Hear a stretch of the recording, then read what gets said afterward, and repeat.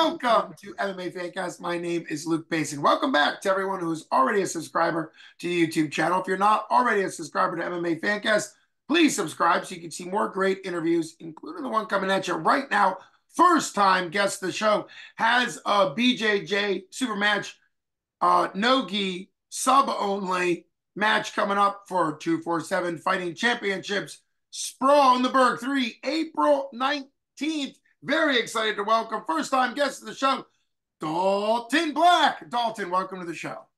Hello. It's really great having you on the show. Dalton, you are training out of Octane MMA, and this will be obviously not MMA. This is going to be no-gi jiu-jitsu. Before we get into the April 19th match, which is a couple weeks away now, let's talk about your jiu-jitsu experience. What got you into jiu-jitsu and how have things been going for you so far as your development in jiu-jitsu? Honestly, I feel like I've always kind of had a gift of just like combat sports in general, honestly. Just like jiu-jitsu, wrestling, MMA, just like everything in general. I just feel like I always had a kind of gift for it.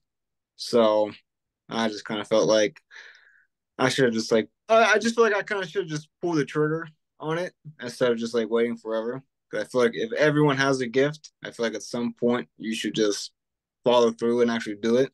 Sure. So that's why I was like, I just feel like it's time to actually follow through with it. But And how long ago did you start training at Octane? I think I'd say probably March. I think March of 2022. Yeah, so it's been about almost well, I guess technically 2 years, close to it. Yeah. Yeah, just about 2 years. In fact, yeah, we just passed it. What has your competitive experience been like so far? A lot of times you're going to train in jiu-jitsu quite a while before you actually start either in tournaments or matches. How has that been going for you? Pretty good. I've been actually been doing. I think I did. I think I did my first tournament like 3 weeks into training, and Okay. I guess, and it's just been tournament, tournament, tournament, tournament. So I feel like I'm pretty good as of right now.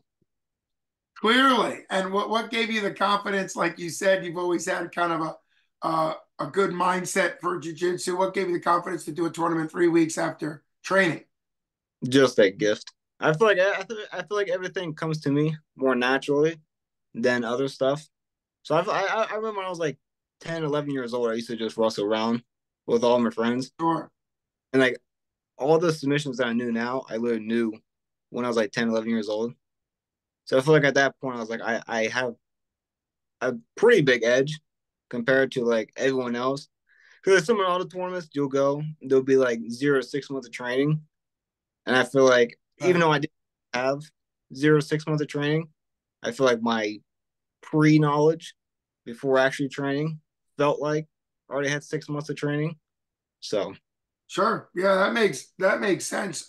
Do you have a belt rank or are you primarily doing no gi?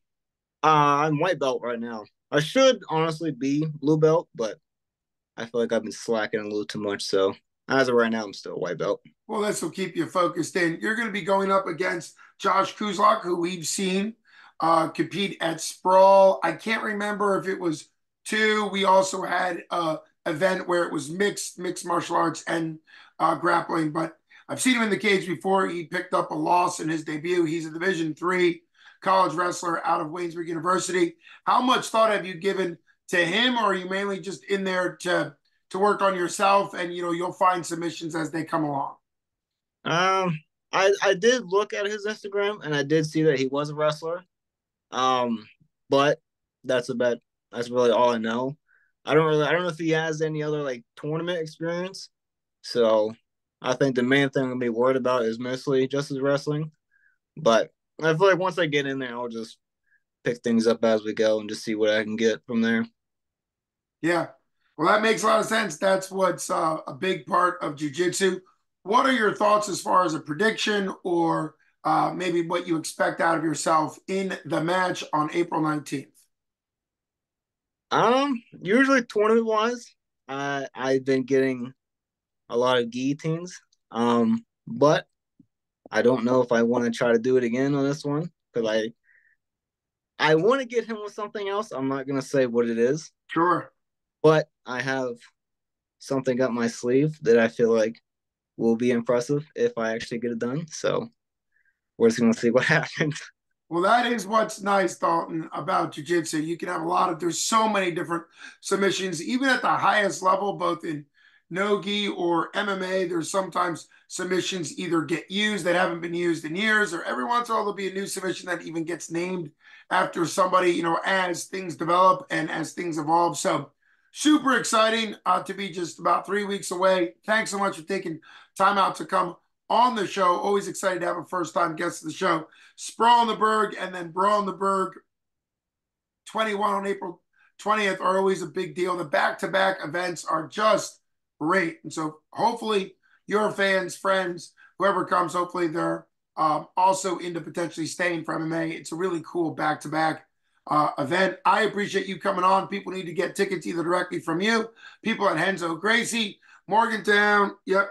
No, you are. I'm so sorry. That was my last person. You're Octane MMA. They can get you from Octane MMA. Or they can go to 247fighting.com, order them, and give you credit. And if people are curious about the pay-per-view, they can download the app in any app store.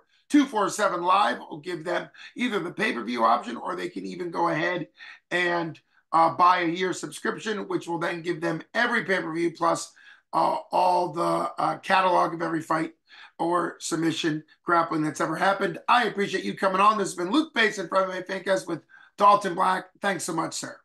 Thank you. You got it.